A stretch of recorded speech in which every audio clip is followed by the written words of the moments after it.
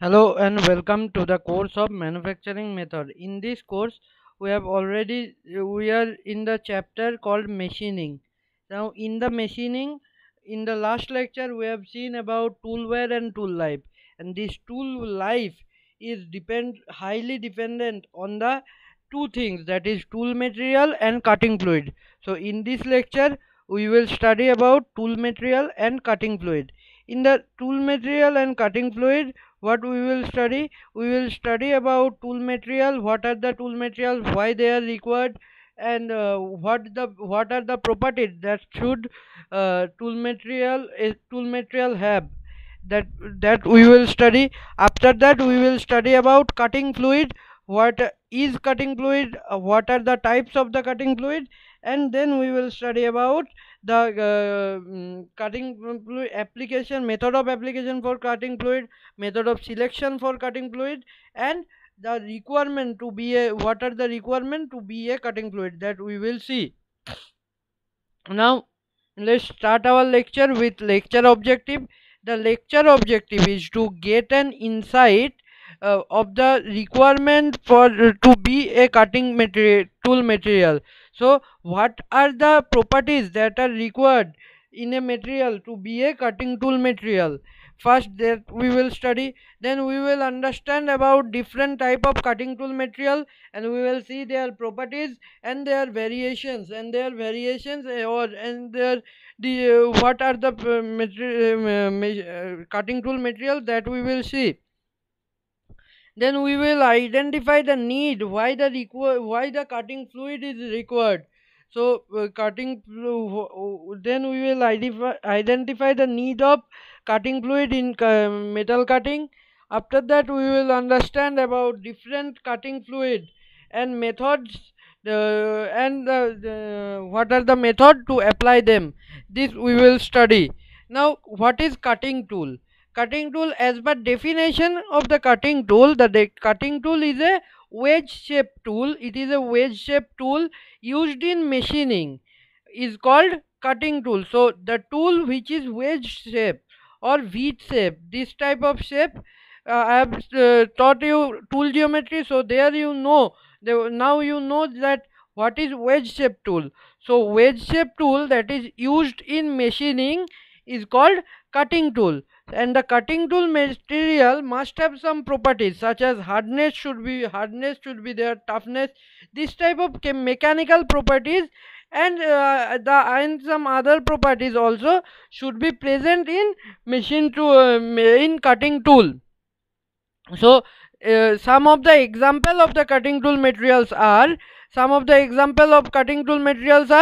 high speed steel, cemented carbide, and diamond tool, etc. So these are the examples: HSS, cemented carbide, and diamond tool. These are some of the example of the cutting tool. Now cutting tool, for being a cutting tool material, some requirement in the material should have some properties. Those properties are: first, the cutting tool should be harder than the workpiece. That means hardness of the cutting tool material must be must be greater than the workpiece material. Why? Because hardness means the ability to resist indentation. Okay, so if the cutting tool is not hard enough that it can create scratch or it can create an indentation on the workpiece, that means the penetration of that nose or penetration of the cutting edge into the workpiece won't be possible. If the penetration is not possible, then the whole machining mechanism or whole metal cutting mechanism starts from the cutting edge penetration to the workpiece. If the penetration is not there, that means there will be no machining. So that's why first important point is cutting tool should be harder than the workpiece. Next, it should have has the cutting tool material should has hot or hardness. What is that? Due to friction in the chip tool interface or tool workpiece interface at the tip of the tool. what happened, there is a lot of friction. Due to that friction of the chip over the rake face and at the edge of the tool, due to the constant cutting action and the constant cutting velocity, due to this high amount of heat is generated in the chip tool interface, or high amount of heat is generated at the cutting point.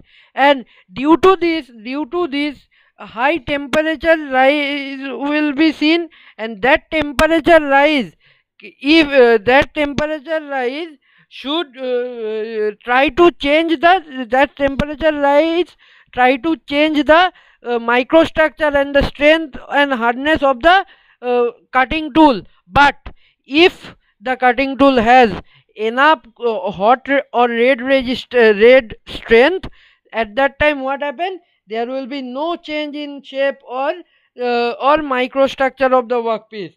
So hot and red resistance is important. Next, high toughness. What is toughness? Toughness is nothing but it's a property of the material by virtue of which a material can resist the shock or sudden loading.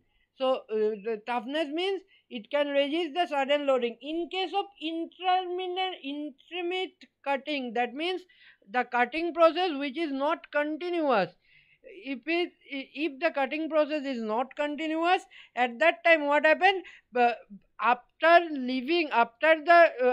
the first the cutting tool is made contact with the workpiece, then after some time that contact has been withdrawn, and again suddenly after some time again suddenly the contact has been established. So this interim due to this interim motion what happened, due to this interim motion, shock or sudden loading is sudden shock or sudden loading shock and sudden loading is acts on the uh, tool tip, and that maybe that creates the chance of breakage if the toughness is very small. So high toughness is very much required for being a cutting material. Next, as I said earlier that there is a heat generated, so that heat should be conducted to the shank of the cutting tool. So heat conductivity should be, or thermal conductivity should be more. And as the chip flows over the rake face of the tool, so for low friction between chip tool interface, low coefficient of friction of the material should be required. And another two things we will consider. First one is easy to fabricate. That means the cutting tool material should be easy to fabricate, easy to weld, and easy to grind. So easy to fabricate and easy to grind. And another thing should be there, that is the cost should be low and it should be very easily available. So this is the requirement for the cutting tool material. Now what are the types of the cutting tool? The types of the cutting tools are high carbon steel, and next high speed steel, cemented carbide, stellite, ceramic, diamond, and cubic boron nitride. So so for carbon steel, that high carbon steel is used. So for high carbon steel, the metal plain carbon steel having a carbon percentage up to plain carbon steel has a carbon percentage up to 1.5%, but they are not suitable for any production work, but they are less costly and easily forgeable, and they are very easy to heat treat. And this is a hard type of material, and these hard materials are used in case of machining of the of wood and some soft material, and it loses its hardness at 300 degrees Celsius, and it is not suitable for high speed cutting and heavy duty work. This is not suitable for high speed cutting and heavy duty work. So uh, uh, so only wood and some soft material can be machined by using this high carbon steel. Now for high speed steel or HSS, it is a special alloy. High speed steel is a special alloy with which increases its strength and toughness and wear resistance and cutting ability. This is a high speed steel is a special alloy. In this high speed steel materials such as tungsten, chromium, cobalt, vanadium, molybdenum, etc. Are there, and they are of the total of the 25% of the total material is made of this alloying element, and HSS tool can operate 2 to 3 times higher range than the high carbon steel. And high carbon steel, this tool retain its cutting ability or retain its hardness up to 576 degrees Celsius, and it has high hot hardness and high wear resistance. HSS is mainly used to manufacture complex shape tools such as reamers, drills, taps, etc. Now, cemented carbide or sintered carbide are the tool that is used mainly for mass production. So, cemented carbide is used mainly for mass production, and those tools are formed by mainly tungsten, titanium, and titanium with carbon, and the compound is combined with the cobalt and sintered in furnace at 1400 degrees Celsius. So that is cemented carbide, and the cemented carbide tools possesses a very high degree of hardness and wear resistance. So cemented carbide tool has a very high degree of hardness and wear resistance, and cemented carbide can operate at 5 to 6 times higher speed than HSS, and the cemented carbides are very expensive, and they are available in the form of insert. Those insert of different shape are used with the tool holder that is made of plain carbon steel. That tool holder or insert holder is made of plain carbon steel. Only the tip is made of cemented carbide. It is very expensive. So cemented carbide inserts look like this. This type of diamond or this type of square or this type of diamond insert can be seen in case of cemented carbide. This type of insert can be seen in case of cemented carbide. Okay. Now stellite.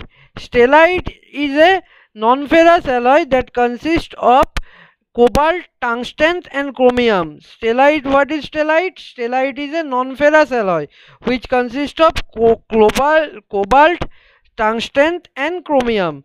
This stellite is a very hard alloy, and tools made from stellite can operate 2 times faster than HSS tool. So the HSS, it is applicable for more high speed operation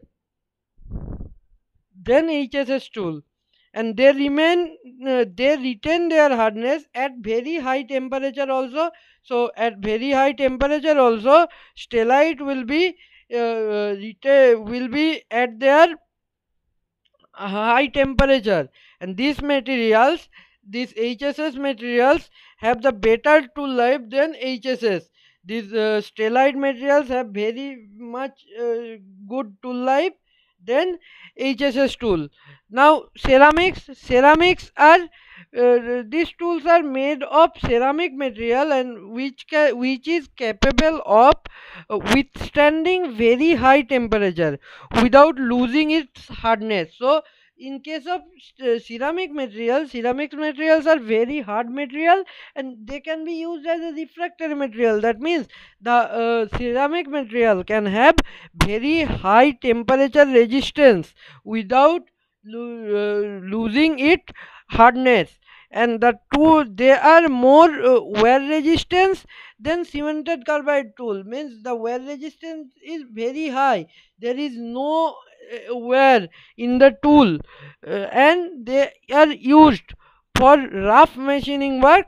And because of they are not used, these ceramic materials are not used for rough machining work, but they are more brittle and they have low bending resistance. So these are the requirements, they have more low bending resistance. So while the machining with ceramics tools, ceramic tools, coolant is not required or any cooling material or is not required, and this can be used, this ceramic tools can be used to produce used at very high speed to produce good surface finish. And diamond tool, what is diamond tool? It is the hardest cutting tool material. So diamond tool is the hardest cutting tool material and it offers high wear resistance but low shock resistance, and due to brittleness, and as diamond has very low coefficient of friction, diamond has very low coefficient of friction, they are used for high grade super finishing. So diamond tools are mainly used for high grade super finishing, and diamond tools have low thermal expansion, high heat conductivity and poor electric conductivity, and they are brittle in nature. They gives diamond tool gives a very good surface finish, uh, uh,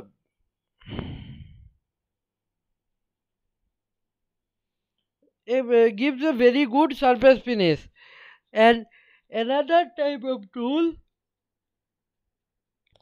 another type of tool we can use, that is cubic boron nitride. This cubic boron nitride is artificially made, and it is the artificial material that is made in a lab and using high pressure and temperature process. And CBN's hardness, cubic boron nitride hardness, is next to diamond, and this cubic boron nitride tool can be used for machining or machining of difficult to machine material with higher accuracy and productivity. And these cubic boron nitride tools are also very expensive. Now we will know about now we will see about cutting fluid.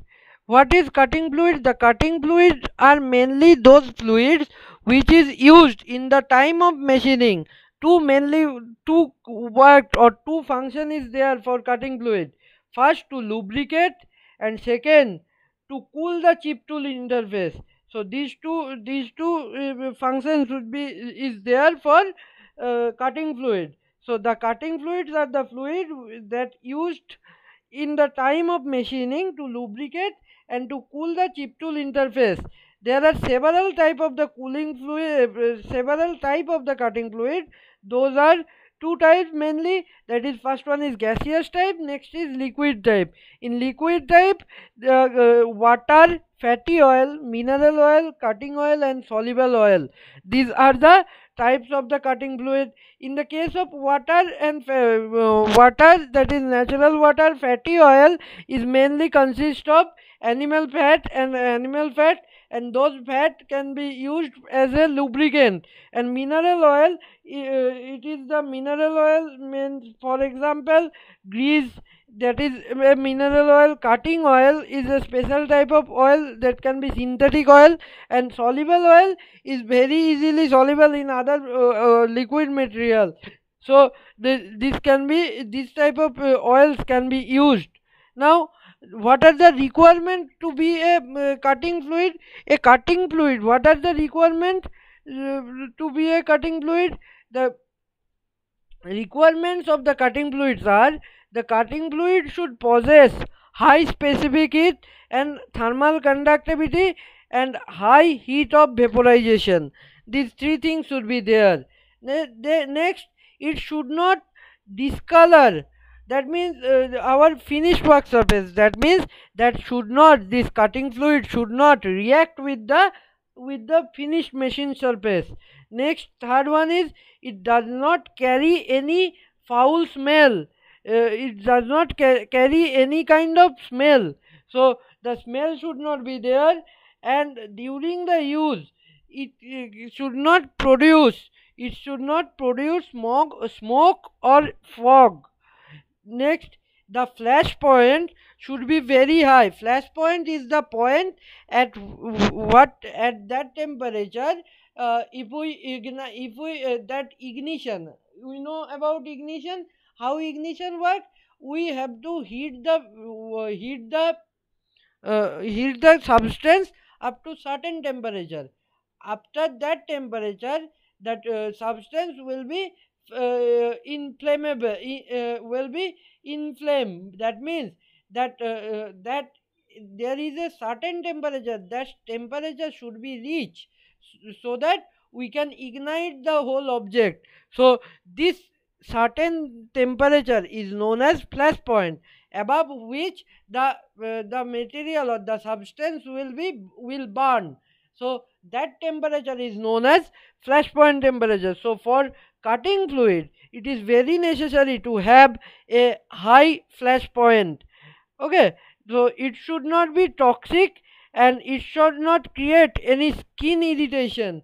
So there are two things: it should not be toxic first, and it should not create any skin irritation to the operator. It should flow very easily and cover the cutting area, and it should give good lubricant property. It should give very good lubricating property. Next, what are the selection? On the basis of these things, the selection of the cutting fluid is made. First, what type of the cutting tool is used, the material of the cutting tool, that is our first criteria. Then the workpiece material, what are the workpiece material, this is our second criteria. And third is type of the machining operation, what type of operation, such as turning, drilling, or milling, this what type of the operation is going on. And next, viscosity of the oil, what is the oil's viscosity, machining condition, what is the machining condition, and the cost of the cost of the cost of our cost of coolant or cost of cutting fluid, and the color, smell, and oiliness. Depending upon all these things, we can select the cutting fluid. Now, cutting fluid can be applied in three method. First is mist cooling, next is flood cooling, and third one is manual cooling. In case of mist cooling, what is done? Coolant is given as a spray on the workpiece. So on the chip tool interface, or on the tool workpiece interface. So on the tool workpiece interface, there is a spray setup, and through that spray we just spray small particle of the cutting fluid, or small droplet of the cutting fluid, that is sprayed over the cutting tool, sprayed over the our cutting press over our workpiece. Next is flood cooling. Flood cooling is nothing but if we use some pipe to flood the area, or to to deliver the cutting fluid on the chip tool interface. And by flood cooling, the force of jet can affect the chip formation, and there is manual cooling. In case of manual cooling, we use some cloth to give the workpiece the cooler, the fluid, while the machining operation is going on. So that is it. These are the methods of the application of the cutting fluid. So now in this lecture we have studied about types of cutting fluid, what are the different cutting tool materials, what is cutting tool material, what are the different type of the cutting tool material, and another thing, that is cutting fluid, what are the different type of the cutting fluid, and what is the requirement to be a cutting fluid, and how the cutting fluid can be applied to the workpiece. All these things is covered in this lecture. So thank you for being with me, and hope you enjoy this lecture. If you have any doubt, you may ask in the live class tomorrow. Thank you.